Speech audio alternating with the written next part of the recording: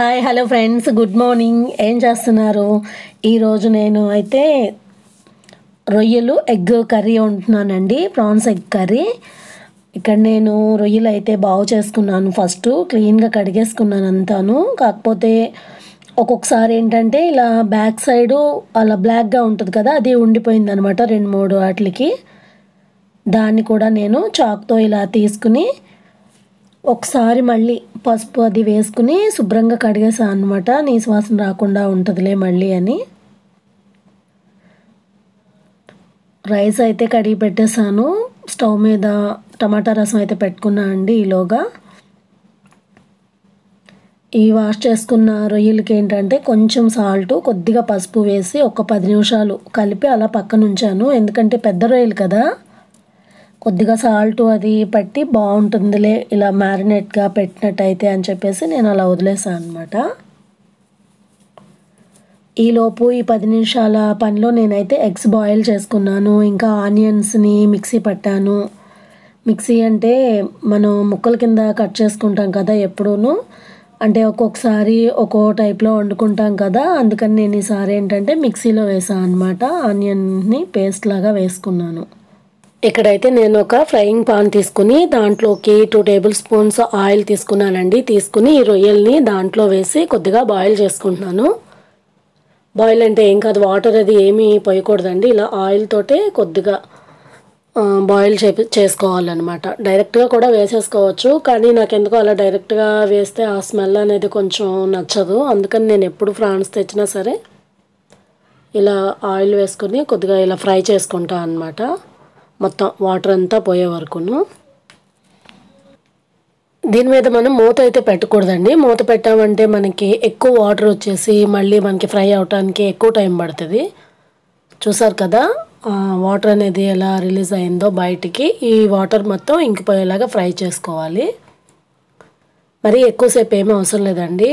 కొంచెం సేపు ఫ్రై అయిపోయి ఆయిల్ మాత్రమే ఉండేలాగా ఫ్రై చేసుకుంటే అవి రొయ్యలన్నీ రౌండ్గా చుట్టుపోయి అలా వచ్చేస్తాయి అన్నమాట. ఇప్పుడు నేను సపరేట్గా వేరే పాన్ తీసుకున్నాను. అది కొంచెం అంటుకుపోయింది కదా, అందుకని వేరే గిన్నె తీసుకున్నాను పెద్దది. దాంట్లోకి ఇప్పుడు 2 గరిటెలు ఆయిల్ తీసుకున్నాను.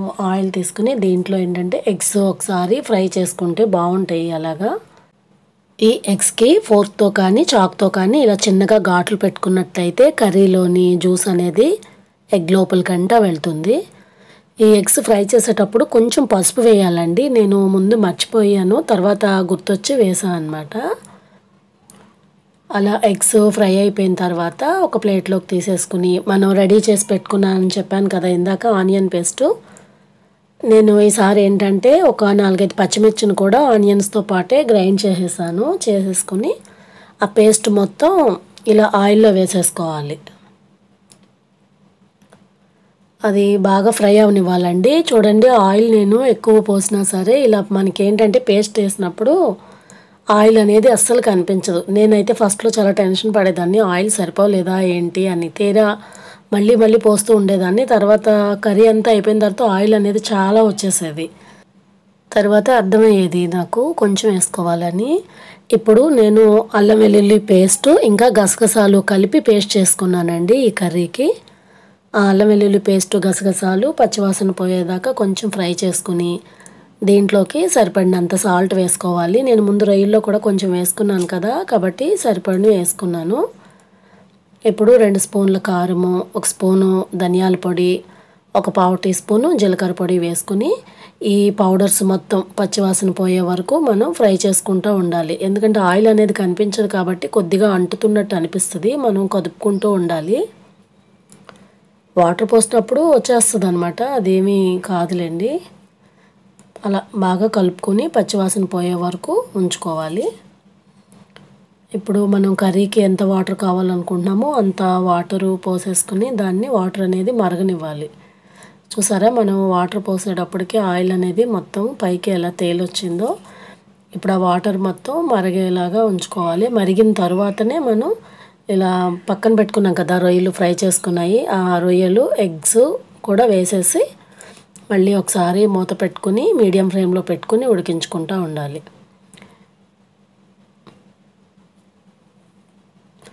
ఈలోపు నాది రసం కూడా రెడీ అయిపోయిందండి పక్కన పొయ్యి మీద. దానిలోకి నేను ఏ గిన్నెలోకి అయితే తీసుకుంటున్నానో దానిలోకి తాలింపు పెట్టేసుకుంటాను ఒక్కొక్కసారి.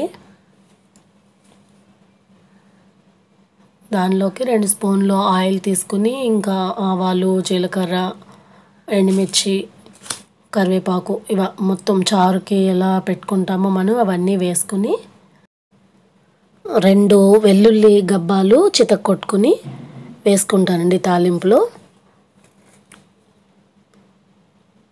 రసం అయితే రెడీ అయిపోయిందండి. ఇంకా ఇటు పక్కన చూసారా కర్రీ కూడా ఆల్మోస్ట్ దగ్గరకు వచ్చేసింది. మనం కర్రీ దగ్గరకు వస్తుంది అనుకున్నప్పుడు ఆయిల్ అనేది ఇలా పైకి తేలుతుందండి. దాన్ని బట్టి మనకి కర్రీ అనేది రెడీ అయిపోతున్నట్టుగా తెలుస్తుంది అన్నమాట. ఈసారి కొంచెం పెద్ద రొయ్యలే వచ్చినాయండి. మనకి ఎప్పుడు చిన్న చిన్న రొయ్యలు ఎక్కువ వస్తూ ఉంటాయి. ఇలా పెద్ద రొయ్యలు వచ్చినప్పుడు ఏంటంటే బిర్యానీ చేసుకోవాలనిపించింది. సరే ఈసారికి కర్రీ వండేసి నెక్స్ట్ టైము బిర్యానీ చేద్దామని ఫిక్స్ అయ్యాను నేను. చూసారు కదా ఆల్మోస్ట్ కర్రీ దగ్గర పడిపోయింది. ఇప్పుడు దీనిలోకి గరం మసాలా యాడ్ చేస్తున్నాను నేను. ఒక స్పూను వేసుకున్నాను. గరం మసాలా వేసుకుని సన్నగా తరిగిన కొత్తిమీరని దగ్గర పెట్టుకున్నాను కదా, ఆ కొత్తిమీరను కూడా వేసుకున్నాను. నేను చారులో వేయటం కూడా మర్చిపోయానండి. అందుకని గుర్తొచ్చి మళ్ళీ రసంలో చారులో కూడా వేసుకుంటున్నాను.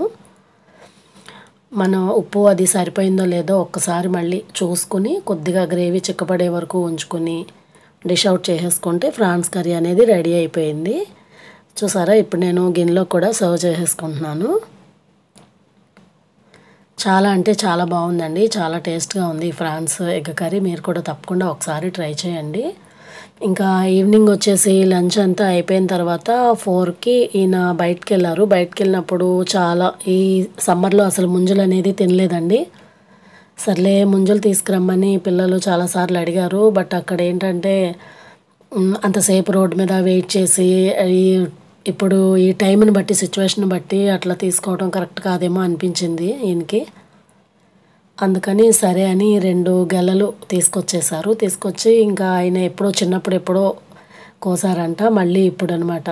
నాకు కూడా చిన్నప్పుడు ఎప్పుడో తిన్నానండి. మా పొలాల్లోకి అమ్మమ్మ గారి ఊర్లో పొలం వెళ్ళినప్పుడు గట్టా అక్కడ మా హెల్పర్స్ ఉంటారు కదా, వాళ్ళు తీసిచ్చేవాళ్ళు అందరికీ. చాలా మంచి ఎక్స్పీరియన్స్లు అండి అవన్నీ. గుర్తు తెచ్చుకుంటే చాలా బాగుంటాయి. 2 కళ్ళున్న కాయలని, 3 కళ్ళున్న ఇది నాకు కావాలి అని అలా చాలా బాగా ఎంజాయ్ చేసేవాళ్ళం. నేనైతే మర్చిపోయానేమో తింటాం అని అనుకున్నాను. కానీ పర్వాలేదు, నాకైతే చాలా ఇష్టం. ఇప్పుడు పిల్లలకి ముంజలు తినటం అలవాటు కానీ ఇలా తినటం అలవాటు లేదు కదా. అందుకని నేను మా పాపకి దగ్గరుండి పెడుతున్నాను. ఇలా తినాలని చూపిస్తున్నాను అనమాట.